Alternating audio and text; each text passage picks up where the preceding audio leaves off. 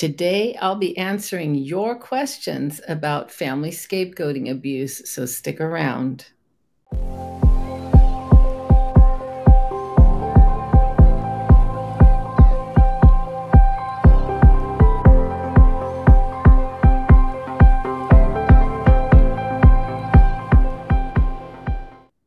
Hey everyone, welcome to my channel.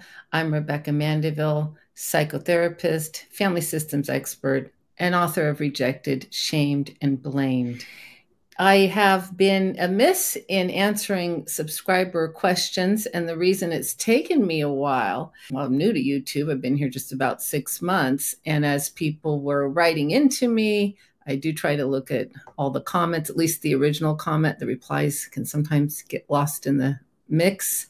And when I was reading some, not all of the comments, it became clear to me that there seemed to be this belief that scapegoating only happens in narcissistic family systems. While all narcissistic families are dysfunctional, not all dysfunctional families are narcissistic.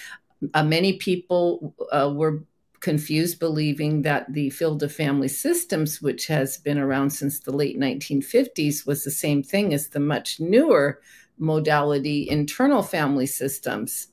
And family systems is its own field, and that's what I specialize in, and that's my passion. That's what I have done for my entire licensed career. A lot of my educational efforts the last few months since I first came on here was to try to get some of the foundations of family systems out and share some of the research, not only my own on what I ended up naming family scapegoating abuse, or FSA, but also the family systems research that has occurred in this field for over 50 years.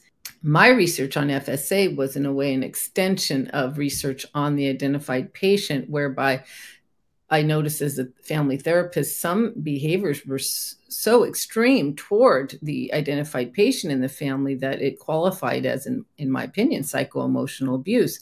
And indeed, other types of abuse might have been going on, including physical and/or sexual abuse. I have lots of questions to catch up on. I won't get it all done today, but at least we can get started. So I'm just going to take these one at a time. And it's my hope I might be doing some live streaming down the road where I can also answer your questions in real time. And so I'll share more about that later once I have time to get that foundation laid as well.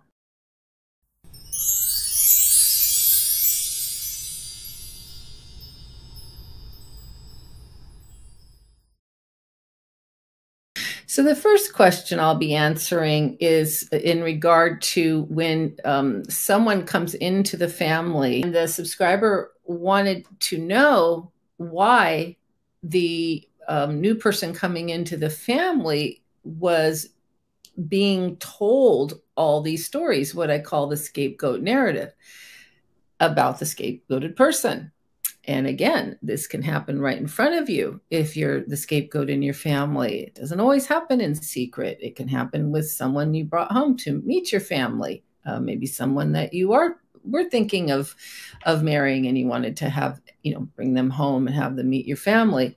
That can especially happen if you don't understand you're in the scapegoat role, and maybe have some denial going on that you're so excited for them to meet your family, because you may then sit in horror or in a freeze state or fawn state while that person, that new person in your life, is sat down and the scapegoat narrative, so to speak, is imparted to them. I've heard of incidences where it can go on for 2-3 hours, and the person that was, brought home, the date's kind of sitting there, doesn't understand quite what's happening and trying to be polite.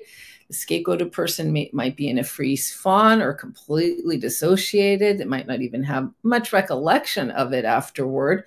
This can be very triggering, to say the least, to hear yourself talked about this way. So the thing to remember about this, why does this happen, is the new person needs to be inoculated into the scapegoat narrative, and any incidences that the parent, especially a narcissist parent, and very much especially a malignant narcissist parent, if they know that they've treated you badly or abusively, you might spill the beans, get the story out, and they might not look good. So the kind of story that will often come out is, what a difficult baby you were, the stressors they were going through, what was maybe really personal information. And you were so difficult and so angry and rebellious. I've had people sit there and hear that they were doing drugs and they'd never done a drug in their life. I mean, it can get extreme, as I've mentioned in previous videos.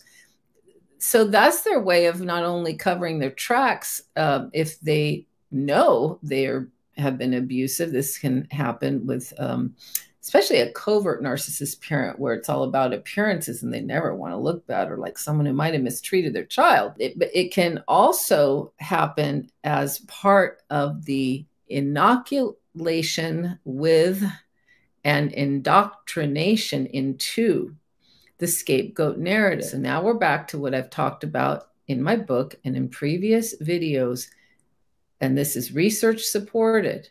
I posted a paper about this a while back, that dysfunctional families, not just narcissistic ones, dysfunctional families, their dynamics mirror the dynamics of a cult system.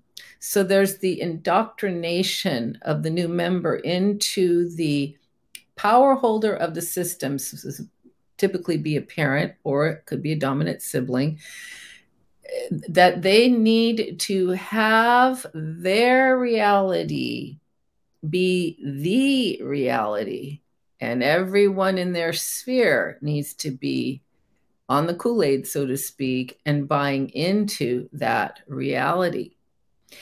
So that is how the new person coming in is offered the Kool-Aid, often, as I said, within the first 2 minutes of them walking into your family's home. But what happens if they're not buying into it? I've had clients whose partners have made it clear they're not buying into it. Well, Susie's a wonderful person. How could you talk that way about your daughter? I'm so confused. I mean, that happens. So, well, now what's happening? That new person coming in to this dysfunctional or narcissistic family system is now a very much a threat. Remember, dysfunctional, including narcissistic family systems, are closed systems.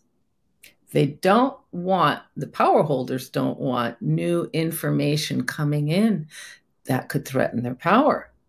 Any new person coming into the system needs to have the distorted reality ingested, the distorted reality that benefits them as the system power holder, even as it does not benefit really anyone in the family system, anyone else, including the golden child. I'll say more about that later. It's benefiting them, but they have the power to put that narrative out. Here's our closed system. Here's an outsider coming in. They're offered the Kool-Aid, the scapegoat narrative, the story of you and how challenging, difficult, defective, mentally ill, you're a liar, or whatever, you got in trouble when you were a teen, who knows? They don't buy it. So now what? Well, this answers another subscriber's question. Why is it that an in-law or someone brought into the family can be scapegoated right along with the family member that's in the family scapegoat role? I will tell you, 9 times out of 10, it's because they somehow showed either they weren't fawning enough or nodding their head enough, or they openly challenged this false scapegoat narrative coming out of, again, usually the parent's mouth, or it could be a sibling, some other power holding family member, and they're now in trouble right along with you. They are now the enemy, so to speak. They didn't buy this narrative. So now you may find that your partner, spouse, significant other is scapegoated right alongside you. It could even be a roommate. It could be anyone who sees you as being a perfectly wonderful, fine human being. That doesn't match the scapegoat narrative. So you may have family members talking badly about people that you care about in your life. And that's why. 9 times out of 10, that will be why. I don't know. I don't live in these people's heads, but clinically and from my research and what I know from the family systems field regarding the identified patient and the research done on that, that's going to be the primary cause. This person didn't buy the false narrative, the scapegoat narrative. They may even have defended you. And now they also are a threat, because this is very important. Remember this. Whatever the system power holders cannot control, cannot influence, cannot indoctrinate, they must be rejected or / ejected. Ejected is part of the word rejected.